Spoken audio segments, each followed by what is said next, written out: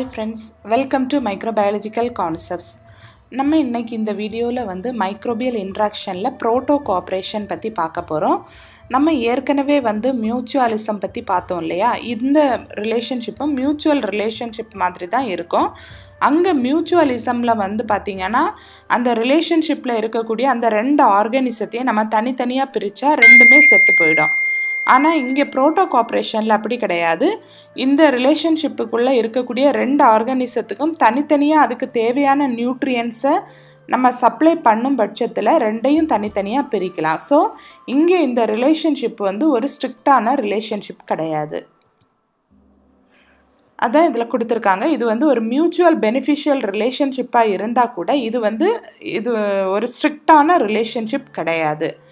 இந்த ரிலேஷன்ஷிப்புக்குள்ளே இருக்கக்கூடிய micro organisms எல்லாமே வந்து ஒன்று தனக்கு தேவையான நியூட்ரியன்ஸை வந்து பரிமாறிக்கும். இந்த படத்தில் பாருங்கள், ஏ ஆர்கானிசம் வந்து பிக்கு வந்து அதுக்கு தேவையான நியூட்ரியண்ட்டை வந்து பரிமாறும்போது பி வந்து ஏக்கு தேவையான ஏதோ ஒரு ஃபுட் சோர்ஸோ எனர்ஜி சோர்ஸையோ அதுக்கு ப்ரொவைட் பண்ணும்.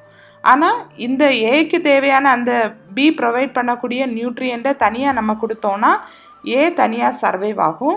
அதே மாதிரி பிக்கு தேவையான ஏ கொடுக்கக்கூடிய நியூட்ரியண்ட்டை நம்ம தனியாக கொடுத்தோன்னா இந்த பியும் வந்து தனியாக வந்து வாழும். ஸோ இது வந்து ஒரு ஸ்ட்ரிக்ட் ரிலேஷன்ஷிப் இல்லை. தனித்தனியாக பிரித்தா கூட தனியாக அதால் வாழ முடியும்.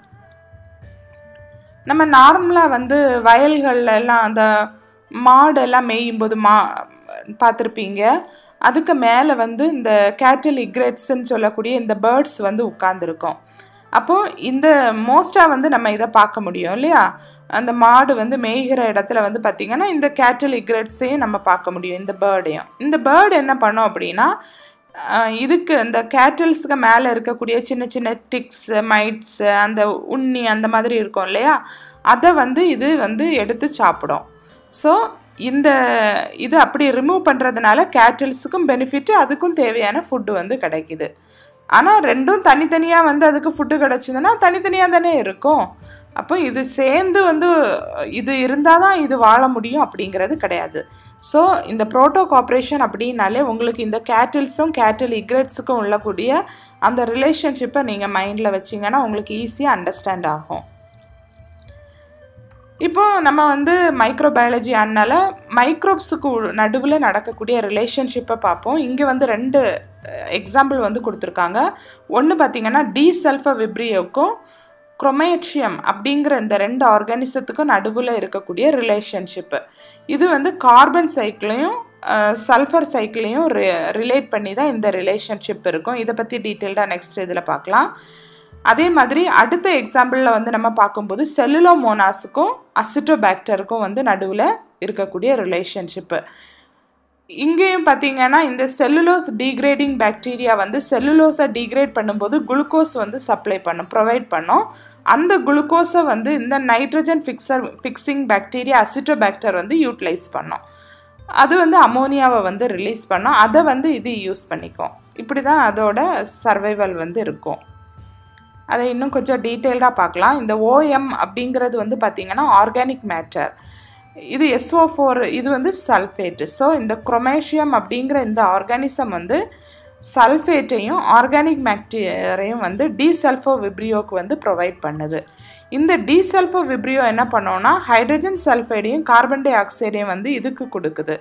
அப்போ ஃபோட்டோசிந்தசிஸை யூஸ் பண்ணி, அதாவது லைட்டை யூஸ் பண்ணி அந்த ஃபோட்டோசிந்தட்டிக் ரிடக்ஷன் டைமில் இந்த கார்போஹைட்ரேட்டும் இந்த ஹைட்ரஜன் சல்ஃபைடும் வந்து அதுக்கு இந்த டீசல்ஃபோ விப்ரியோக்கு தேவையான சல்ஃபேட்டாகவும் ஆர்கானிக் மேட்டராகவும் கன்வெர்ட் பண்ணோம்.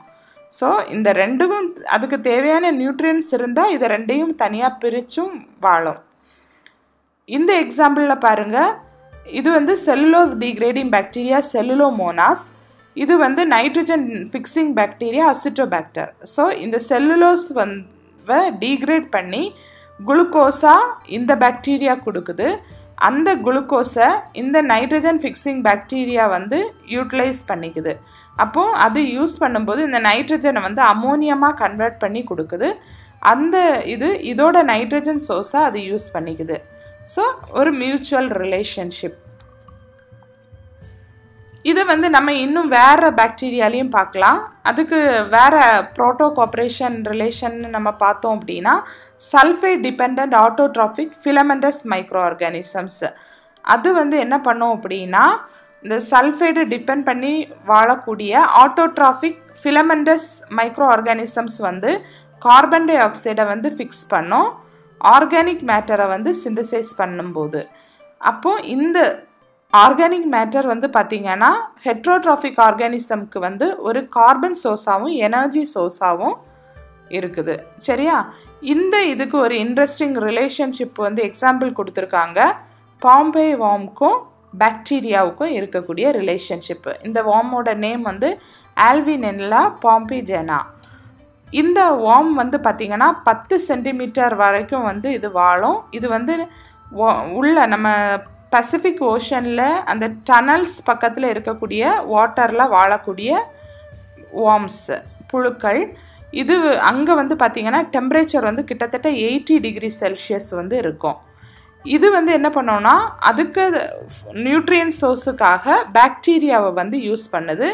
இந்த பாக்டீரியா வந்து என்ன பண்ணோம் ஆர்கானிக் மேட்டரை வந்து ஆக்சிடைஸ் பண்ணோம், அதே நேரம் சல்ஃபரையும் ரெடியூஸ் பண்ணோம். ஸோ அந்த பாக்டீரியாவை வந்து இது தன்னோட நியூட்ரியன் சோர்ஸுக்காக யூஸ் பண்ணிக்குது. இதுதான் அந்த வார்ம் பாம்பிஜெனா. இந்த வார்ம் வந்து இதுதான். இதுக்கும் பாக்டீரியாவுக்கும் உள்ள ரிலேஷன்ஷிப்புன்னு பார்த்தோன்னா இந்த வார்ம்ஸோட சர்ஃபேஸில் வந்து பாக்டீரியா வந்து வளர்ந்து கிடக்கும், ஒரு த்ரெட்டு மாதிரி வந்து வளரும். இது வந்து பார்த்திங்கன்னா சல்ஃபர் இருக்கக்கூடிய அந்த சல்ஃபர் காம்பவுண்ட்ஸ் இருக்கக்கூடிய அந்த வாட்டரில் மெயினாக வாழக்கூடியது. அந்த சல்ஃபர் காம்பவுண்ட்ஸை வந்து பாக்டீரியா வந்து ஃபியூமரேட் அப்புறம் பைருவேட் இதோட ப்ரெசன்ஸில் வந்து எலக்ட்ரான் அக்செப்டாராக வந்து யூஸ் பண்ணுது. இந்த வார்ம் என்ன பண்ணோம் அந்த பாக்டீரியாவை தன்னோட ஃபுட் சோர்ஸுக்காக யூஸ் பண்ணிக்குது. இந்த பாக்டீரியாவும் இந்த அல்வினெல்லாவும் வந்து பார்த்திங்கன்னா நம்ம வாட்டருக்கு உள்ள அந்த பிளாக் ஸ்மோக்கர் ஹீட்டட் வாட்டர் ஃபான்ஸில் வந்து மெயினாக வந்து இருக்கும். சரியா? அந்த டனல்ஸ்க்கு பக்கத்தில். அடுத்த எக்ஸாம்பிள் வந்து நம்ம பார்த்தோம் அப்படின்னா நெமட்டோடுக்கும் பாக்டீரியாவுக்கும் இருக்கக்கூடிய ரிலேஷன்ஷிப். அந்த நெமட்டோடோட பேர் பார்த்திங்கன்னா யூபோஸ்ட்ரிக்கஸ் பாராசைட்டிஃபெரஸ். இது வந்து பார்த்திங்கன்னா எங்கே இருக்கோன்னா இப்போ ஏரோபிக் ஆனரோபிக் என்விரான்மெண்ட்டுக்கு அந்த இன்டர்ஃபேஸில் வாழக்கூடிய நெமட்டோடு தான் இது. இந்த நெமட்டோட சுற்றி வந்து பார்த்திங்கன்னா சல்ஃபைடை வந்து ஆக்சிடைஸ் பண்ணக்கூடிய பாக்டீரியா வந்து ஒரு இன்ட்ரிகேட் பேட்டர்னாக வந்து வாழும். அப்படின்னா ஒரு குறிப்பிட்ட நிர்ணயம் பண்ண மாதிரி உள்ள ஒரு வடிவங்களில் இருக்காது. அது அங்கங்கே சொருவி இருக்கிற மாதிரி ஒரு சிக்கலான ஒரு பேட்டர்னில் வந்து இந்த பாக்டீரியா வந்து அந்த அனிமலோட சர்ஃபேஸில் போய் கவர் ஆகி இருக்கும். இந்த பாக்டீரியா என்ன பண்ணோம் அப்படின்னா அந்த சல்ஃபைடை வந்து அதோட டாக்ஸிக் தன்மையை நச்சுத்தன்மையை வந்து டிக்ரீஸ் பண்ணுறது மட்டும் இல்லாமல் இந்த நெமட்டோட்ஸை வந்து சுற்றி அப்படியே வந்து ஒட்டி இருக்கும் இல்லையா? ஸோ அதுக்கு வந்து ஒரு ஃபுட்டை வந்து ப்ரொவைட் பண்ணிகிட்டே இருக்கும் இந்த அனிமல்ஸுக்கு. Marine free living nematodes which grow at the oxidized reduced zone where sulfide and oxygen are present. சல்ஃபைடும் ஆக்சிஜனும் நம்ம பார்த்தோம் இல்லையா? ஆனரோபிக் என்விரான்மெண்ட்டில் சல்ஃபைடு வந்து நிறைய இருக்கும், ஏரோபிக் என்விரான்மெண்ட்டில் ஆக்சிஜன் இருக்கும். ஸோ அந்த இடத்துல தான் வளரக்கூடிய நெமட்டோடு இது. இந்த நெமட்டோட சுற்றி வந்து பார்த்திங்கன்னா சல்ஃபைடு ஆக்சிடைசிங் பாக்டீரியா வந்து இருக்கும். இந்த பாக்டீரியா வந்து இந்த நெமட்டோட வந்து ப்ரொடெக்ட் பண்ணோம். எப்படின்னா அந்த சல்ஃபைடு கான்சன்ட்ரேஷன் வந்து ரெடியூஸ் பண்ணுறது மூலமாக சல்ஃபைடு வந்து இந்த நெமட்டோட வந்து தாக்காமல் பாதுகாக்கும். அந்த நெமட்டோடு வந்து இந்த பாக்டீரியாவை அதோட ஃபுட் சோர்ஸுக்கு ஃபுட்டாக எடுத்துக்கும். இந்த ஃபஸ்ட்டு படம் வந்து பார்த்திங்கன்னா இந்த நெமட்டோடும் பாக்டீரியாவும் அரேஞ்ச் ஆகி இருக்கக்கூடிய அந்த ஹெலிக்கல் பேட்டர்ன். ரெண்டாவது ஃபோட்டோவில் வந்து பார்த்திங்கன்னா இந்த பாக்டீரியா வந்து நெமட்டோட கியூட்டிக்கிளில் அப்படியே வந்து சொருவி இருக்கிற இது. Cells R fix to the nematode surface at both ends இல்லையா? இந்த அப்படியே ரெண்டு எண்டும் வந்து உள்ள புதஞ்சு இந்த மாதிரி இருக்குது. ஸோ இப்படி அது ஃபுல்லாக இந்த நெமட்டோடுக்கு பாடி ஃபுல்லாக கவர் ஆகி இருக்கும்போது இந்த பாக்டீரியா என்ன பண்ணும் அந்த சல்ஃபைடை எல்லாம் ரெடியூஸ் பண்ணி விட்டுரும். ஸோ இந்த நெமட்டோட வந்து இந்த பாக்டீரியா ப்ரொடெக்ட் பண்ணுது. இந்த நெமட்டோடு என்ன பண்ணும் இந்த பாக்டீரியாவை வந்து அதோட ஃபுட் சோர்ஸுக்கு யூஸ் பண்ணிக்கும். ஸோ இது வரைக்கும் நம்ம வந்து ப்ரோட்டோகாப்பரேஷன்னா என்ன, அதுக்கு சில எக்ஸாம்பிள்ஸும் நம்ம வந்து பார்த்தோம். ஸோ இந்த வீடியோவில் உங்களுக்கு ஏதாவது டவுட் இருந்தது அப்படின்னா கமெண்ட் செக்ஷனில் சொல்லுங்கள். Okay, thank you. If you like this video, please don't forget to subscribe, share, like and click the bell button. If you have any more doubts, you can write your doubts in the comment section below. Thank you.